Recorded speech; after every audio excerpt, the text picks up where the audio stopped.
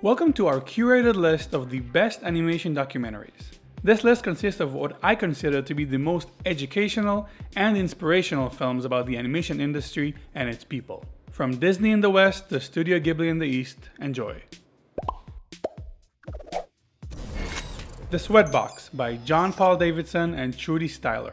One of the most eye-opening documentaries about the inner workings of Disney, at least for the time frame of the late 90s until the early 2000s. This film was not officially released by Disney, and you'll understand why if you keep watching, though it is available to watch on different websites that got a hold of it. The release is very rough, and you can still see the timecode on the actual video, but trust me, it's worth watching. You'll never get such a close look at the dysfunctional behavior of a studio again. The film starts as a run-of-the-mill documentary of making a film, in this case Kingdom of the Sun, later renamed The Emperor's New Groove, but about halfway through things go very wrong.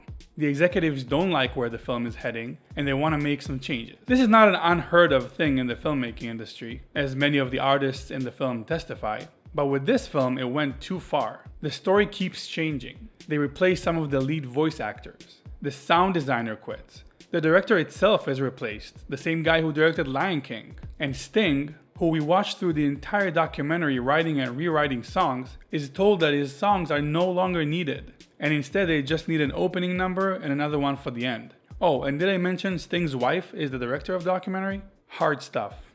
Watching this disaster unfold is quite upsetting and definitely fascinating. It is very clear why Disney didn't want people to see this documentary, and the studio has changed a lot since those days. But getting the golden opportunity to see how the sausage is made, warts and all, makes it one of the best animation documentaries on our list. If it helps, I think The Emperor's New Groove ended up being a pretty awesome movie.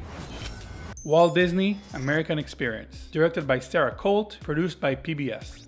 While not technically a film, this two-part PBS documentary series tells the story of Walt Disney, through the troubled beginnings of running a small team from a garage with his brother to the animators strike that caused one of his lead artists to walk away with a few people to start a competing studio. This series does not try to glorify Disney, but paints a very real picture of the kind of leader he was. Sometimes ruthless, sometimes very loved by his employees. If you're interested in the personal story of the founding of the biggest animation studios in history, this series is highly recommended. Dream On, Silly Dreamer by Dan Lund. This film was independently produced by two Disney effects animators, Dan Lund and Tony West, and it tells the story of the last decade before Disney shut down their 2D department. The film kinda looks like a family home movie with a rather low production value, but the reason it made the list is that it features some great personal stories of 2D animation artists as Disney goes through the big shift to 3D and let them go. One of the most interesting things in this film is hearing the artists talk about 3D, which was just getting started at the time, as if it could never replace 2D and would never be as good at conveying emotion. Near the end of the film, one of the animators says, "It's not the same doing it on a computer." I found it fascinating that this is how people saw 3D in its first years. Obviously today we know just how emotional 3D movies can get. But hearing these frustrated artists who were just fired talk about their artistry as it's being tossed aside is heartbreaking and educational. The Pixar Story by Iwerks. This film tells the entire story of the founding of Pixar, from its humble beginnings as a small department at Lucasfilms to its merger with the Walt Disney Studios. As a Pixar fanboy, this is one of my personal favorite animation documentaries. I watched it multiple times and was always inspired by the studio's story.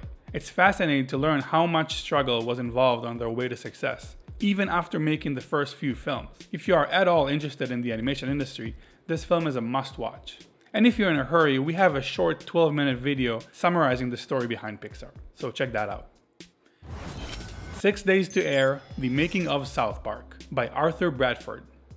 This 40 minutes documentary follows the team behind South Park, led by Trey Parker and Matt Stone, as they produce an entire episode from scratch within 6 days. As a longtime super fan of this show, I was fascinated with the intense process behind the making of each episode. In order for the show to stay relevant, the South Park team has only 6 days to produce each episode, often finishing the final cut a few hours before it goes on the air. Watching the people go through this gruesome process, including some great moments with Trey as he struggles to bring the story together, is one of the most educational experiences you can go through as an aspiring filmmaker. The Hand Behind the Mouse, The Iwerks Story by Iwerks.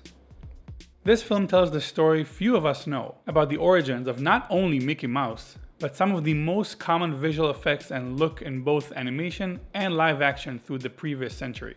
Iwerks was Walt Disney's most trusted ally and partner, second only to Roy, the artist who designed Mickey Mouse and animated some of the most known shorts they produced when they started out. Later on, Ab would be the brain behind the multiplane camera, matte keying, which is background replacement, and much more innovation in the industry. This is a fascinating look into the early years of Disney, watching how the two started out with a small little advertising shop nobody cared about, all the way to creating the most iconic pieces of film history. Frank and Ollie by Theodore Thomas.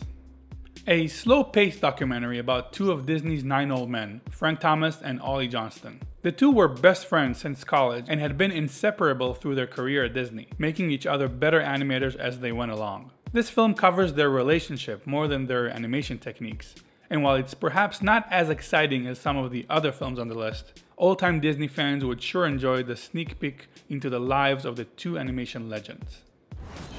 Floyd Norman, An Animated Life by Erik, Sharkey and Michael Fiore. This documentary tells the story of Disney's first African-American animator through a tumultuous career, which includes numerous times of being let go, as well as being awarded a Disney Legend. The film has a slow start and frankly doesn't get too exciting at any point, but that's because it tells a rather positive story, which despite having some difficult moments, still at the end of the day depicts a happy and successful artist who was fortunate enough to be around during the most exciting times of animation, from working on The Jungle Book all the way to helping Pixar out on their first few years. Even if the personal story of Floyd doesn't interest you personally, any animation fan would still enjoy getting an insider's look into what a career of one of the best animators at Disney's history looked like. The Kingdom of Dreams and Madness by Mami Sunada. Welcome to Studio Ghibli. This documentary stands out from the rest of the ones on the list, being a much slower and less focused documentary.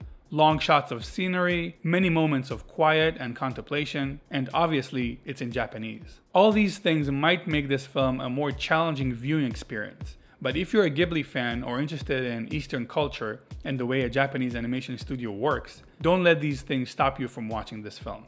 The film follows the story of Hayao Miyazaki in the last year of production of his last film, The Wind Rises, following with his retirement announcement. It's a rare treat to get a glimpse into the life of such an iconic filmmaker, responsible for some of the best animated films ever made. I was also fascinated learning about the Japanese work culture and their way of life. A slow-paced film, but inspiring nonetheless. What other animation documentaries you found inspiring? Let me know in the comments. Thanks for watching.